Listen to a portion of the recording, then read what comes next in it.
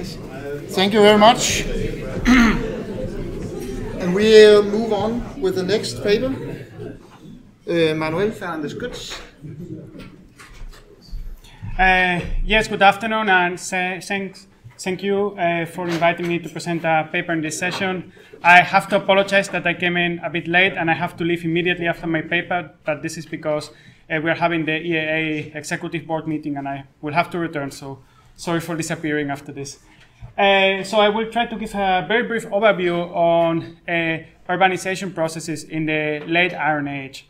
And obviously in 15 minutes I can just select a few things. I will particularly focus on the question if were these processes rather bottom-up or top-down.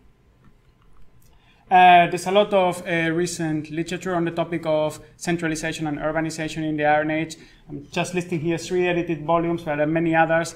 And if you are interested in reading more about the arguments I'm presenting here, I also published an article at the beginning of this year in the Journal of Archaeological Research, which is open access, so you can have a look at that. So I'm particularly focusing on Central Western Europe. And in this area, during the Iron Age, in the first millennium BC, we have 2 different periods of emergence of large agglomerations. An important point is that there is no continuity between these 2 different stages. So there's a first period in the mostly in the 6th and 5th centuries BC, where we see the emergence of some large settlements, the so-called Fürstensitze or princely seats, with some sites such as the Heuneburg or Busch that could reach at certain moments up to 100 or even in the case of Busch, 200, 300 hectares. And then there's a period of discontinuity in the 4th and part of the 3rd centuries BC, where we see the disappearance or at least a marked decline of these centers. And then in the 3rd century BC, we see the start of a new process of concentration of population and activities at certain sites. And this gives rise to a number of open agglomerations and also the fortified settlements that we know as oppida. And as I say, it's important to emphasize that this is a non-linear development, so this is important in order to reject the linear models of evolution, which do not work here for the European Iron Age. I have published in the last years, and many other colleagues as well, quite a lot on the earliest stage of the 6th, 5th century BC, Fürstensitze. Today I will focus on the late Iron Age urbanization processes that took place between the 3rd and the 1st centuries BC. So after the period of decentralization of the 4th and early 3rd centuries BC, we see a new movement towards concentration of population, increase in economic production, trade activities related to demographic growth. And here we have open agglomerations and fortified sites.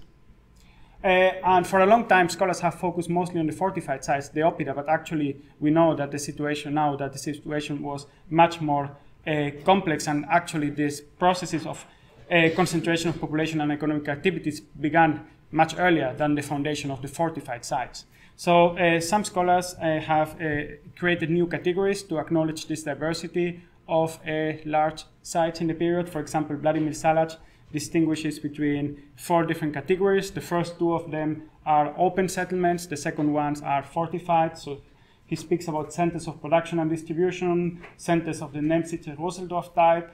These 2 were open, and then among the oppida, he distinguishes between mountain oppida and lowland oppida. And he also attaches a series of criteria and characteristics for all these centers. And what has been particularly important in the last few decades is the acknowledgement of the importance of the open agglomerations.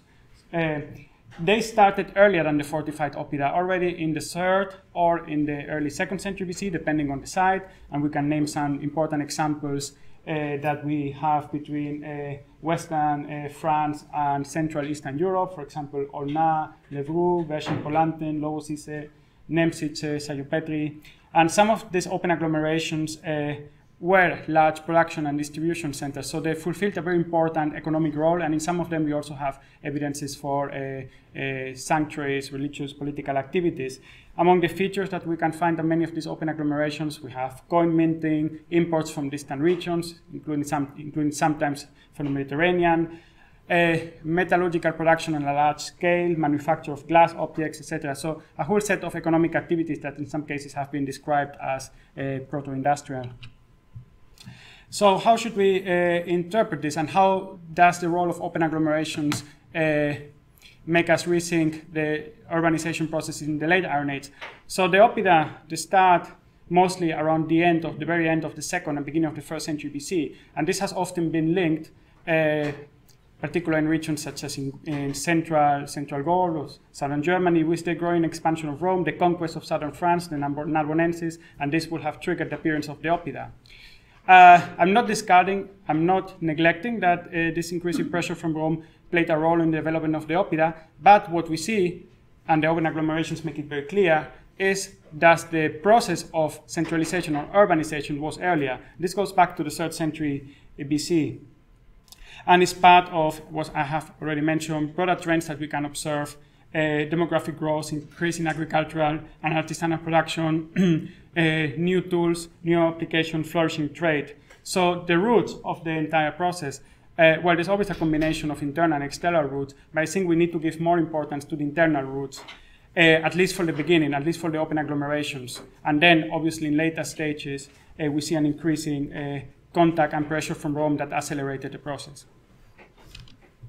If we compare open agglomeration and fortified oppida, we see that on occasion the number of finds recovered at the open settlement is even exceeds the finds that we have from some prominent oppida. This is a table published, for example, by Vladimir Salaj. And the range of activities that were happening at this site are often very similar. For example, if we compare Beshin Polantin and the nearby oppidum of Manchin. So several scholars, and I support this idea, have emphasized that we need to discard the traditional idea that the important economic activities were concentrated in fortified sites. They were not. In many cases, open settlements had an equally or even more important economical role. And we should also question the role of walls or fortifications as proxies for urbanism. In fact, many open agglomerations are closer to a contextual definition of city than some of the fortified sites. We have some, I would say some oppida, yes, some oppida we can say that they were towns or cities, but others, we also know others that have very little evidence for internal occupation. So in terms of social processes, power dynamics, it seems that most open agglomerations developed over a period of time as a result of organic growth. And in this sense, bottom-up processes seem to have played an important role. And I would like to contrast this with the oppida, the fortified settlements. We know more than 150 of them within the Atlantic coast and Hungary and Slovakia.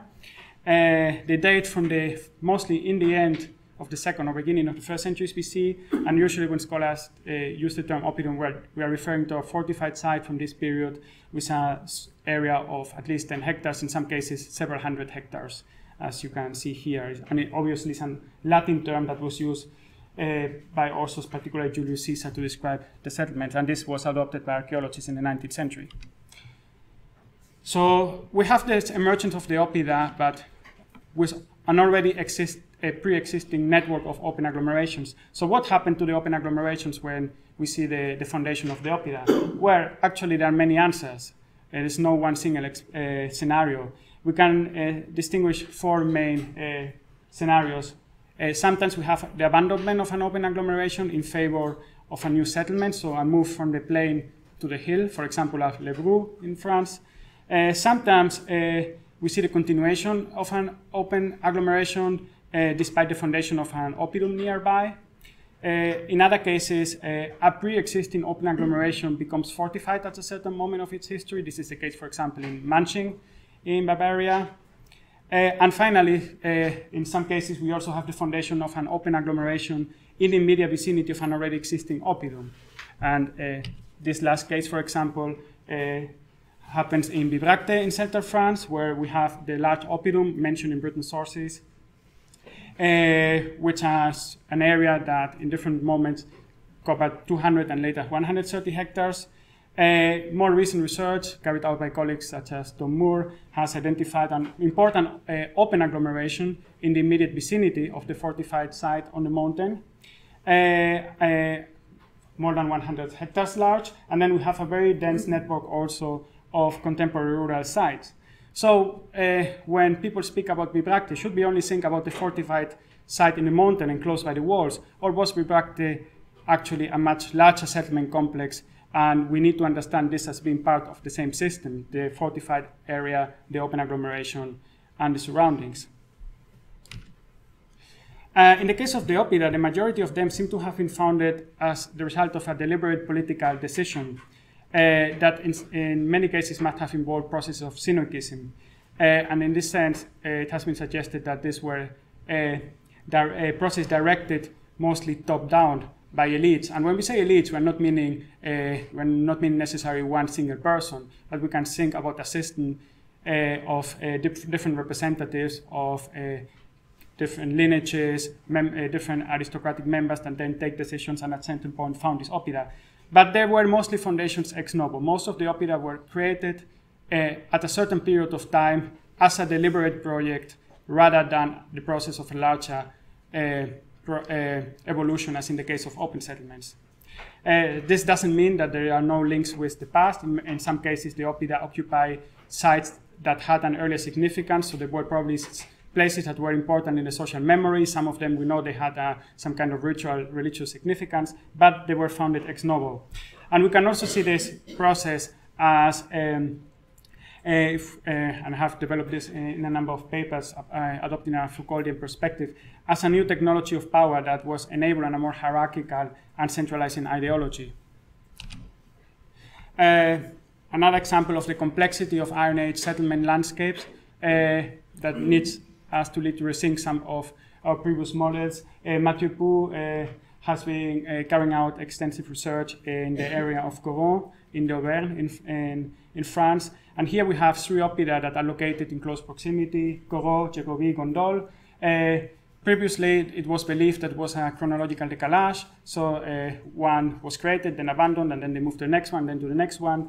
New research suggests that they were at least partly contemporaneous. So he has suggested in a paper from 2014 that we need to think this as a complex settlement system encompassing a large territory, rather than just thinking in single sites. We need to understand this as a whole. And to come to an end, what happened to the system? Well, it mostly ends with the Roman conquest, but not necessarily immediately with the military conquest. Actually in Gaul and partly also in other areas such as Britain and Iberia, the majority of the oppida were not abandoned during or immediately after the Roman conquest. Actually, in some cases, we even see a flourishing of the oppida in the decades after the Roman conquest. For example, in Bibracte, where we have Aristocratis Domus copying Italic models by local aristocracies, or the foundation of a basilica. The east of the Rhine is a different scenario. There we have other processes, and in some oppida in Bavaria, for example, seem to have been abandoned before any Roman legions went there, so these were other processes. But in the areas of Gaul and partly also in other areas of the West, the major break that we observe is not the Roman conquest by Julius Caesar, it's in the Augustan period, where we see a large reorganization of the landscape of the social, political, and economic system. But some oppida continue to develop, so many ended, but others continue to develop, and some are even cities today. And this was a very quick overview, and as I said, I'm sorry I will not be here for the discussion. If anybody has any specific questions or comments, I'm happy to get emails from you, and thank you very much.